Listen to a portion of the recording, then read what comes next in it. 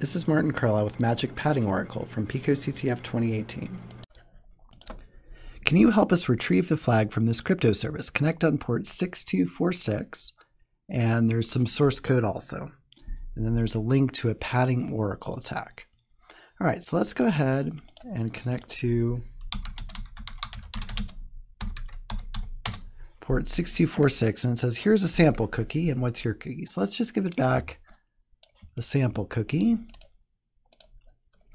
And it'll tell us that our username is guest, we're not an admin, and our cookie is expired. All right, now let's take a look at the source code. So what the source code is going to do is it will decrypt whatever cookie we give, and then it's going to use JSON, and JSON is a format for encoding data. We'll look at the Wikipedia entry for that in a minute. And we're going to get out the username, if you're an admin, and when it expires.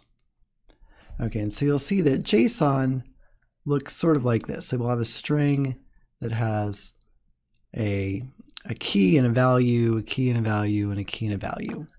And so from our particular example, our keys were username, is admin, and expires. And we want the username, I guess we can leave that as guest. We'll set is admin to true, and we'll need an expiration time that's greater than now.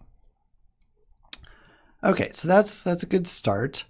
And now let's take a look at what it talks to us about with a padding oracle attack. So the key thing to understand here is that we're doing AES encryption with cipher block chaining mode. And so in cipher block chaining mode, the ciphertext of block N is used in block N+1 as an XOR with the plaintext. So we would take the ciphertext from block N+1, decrypt it with the key, then XOR that with the ciphertext of the previous block to get the plaintext. Now for the first block, where there is no previous block, we use an initialization vector. And in the code, it looks like they've hard-coded an initialization vector in there. This is an IV456. That's sort of bad form. You shouldn't hard code your IV. You should use a random one each time. That's not actually the vulnerability here.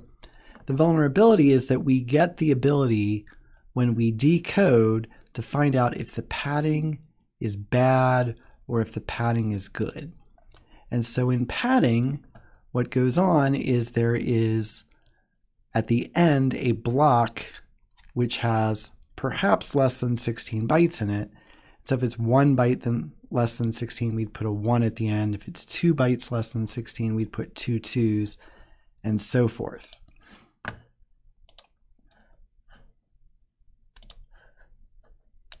So I'll show you what that looks like. So we have some sort of pad to put at the end of the text, and here we see that the padding could be like 1 1, 2 2s, 3 3s, 4 4s, etc. So if the padding is not valid, we could tear down the session, log the error, or return an error message. So in this particular case, the code is returning an error message to us, and that gives us 1 bit of information about the plain text. Even if we don't know the key, we can find out if the padding at the end is correct. And we're going to exploit having that 1 bit of information about the plain text to be able to create our own message. So here we have, and it's referred to as an oracle, referencing the oracle at Delphi, which you could ask questions. And here, if the padding is correct, we get back 1, otherwise 0. So if we look at just like a 2-block cipher, we saw previously that we do this exclusive OR after we've done the decryption. So we can then say that when we decrypt, we can change the C0 prime to get different values for M1 prime. And then we can know something actually about those plaintexts, which is that M1 is the exclusive OR of C0 and C0 prime with M1 prime. So if we in fact can find a value that gives the padding to be correct in that last byte, we will know that we've correctly padded, and we can build that out to get the entire decrypted string.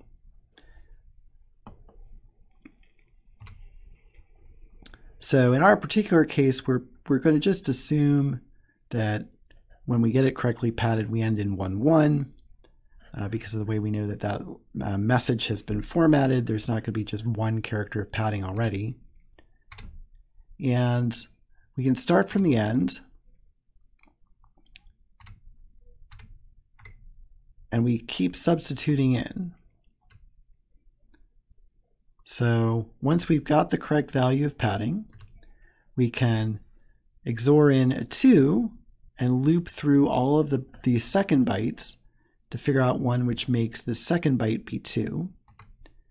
And then we do the same thing with 3 and 4. And so in each place, we are using 256 tests until we get the 1 bit saying that was correct, and we can go forward a byte at a time to decrypt the entire message. Now, decrypting multi-block messages is pretty straightforward. We do each block separately, starting at the end, working our way back towards the beginning of the message. Okay, so let's put this all together. We don't actually, in this case, need to decrypt the message. We know what the message looks like. We want to build a message, and we'll be able to build a message backwards in the same way by using the previous block to make this last block be what we want it to be based on knowing whether the padding is correct or not. Now I have a Python program for this.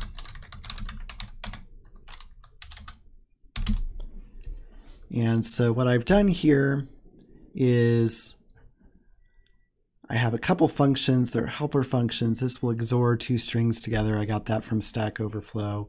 This will replace a particular byte in a string with a different byte. I got that from Stack Overflow. I've got blocks here. This is what I want my message to look like at the very end. I want my username to be guessed, isAdmin to be true, expires on January 1st, 2020. And then you'll note that I have 14 characters of hex 14 at the end, so it's properly padded. So each of these blocks is 16 characters long. Here's the IV, which was constant. And then blocks, I'm going to build this variable up from just the IV and a bunch of A's to a message which decrypts properly. So I'm going to work backwards through the blocks. So this loop goes backwards. Then I'm going to guess each character backwards. And I loop through every possible character from 0 to 256, substituting in the blocks variable, encoding that in hexes ciphertext. I had to put a while true and an exception loop here because the server was rate limiting me and failing to connect at times. So if it fails to connect, it'll sleep for a second and then jump back up and try again. Between each connection, I wait 1/100 of a second. It asks for the cookie. I send this potential cookie. I get the response. If I see that it's invalid padding, then I try again. Otherwise, I'm going to print out the ciphertext, and I'm going to repeat this until I've gotten back to the beginning of the message.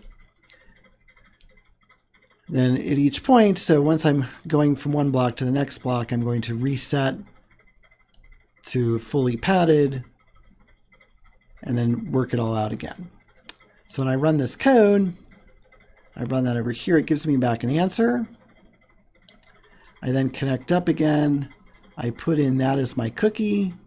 It gives me that guessed true. The cookie's not expired because it's set into the future, and it gives me back the flag. So again, you can read more about this padding attack on Wikipedia. There's a little bit more on JSON also on Wikipedia. And good luck.